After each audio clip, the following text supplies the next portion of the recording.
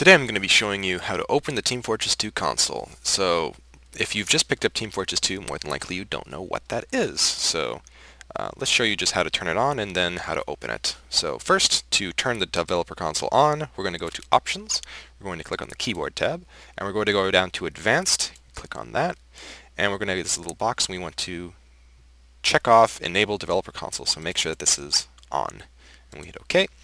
Then we're going to go all the way down to the bottom and just make sure that this is bound to tilde. Tilde is the key next to the number 1 and it is the key that is above the tab button.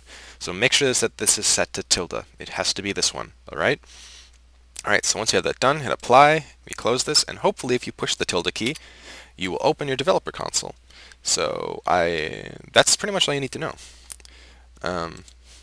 I hope this helped, and I will make another video on how to use the developer console and what it's for. But if this is all you needed to know, however, I hope this helped, and good luck.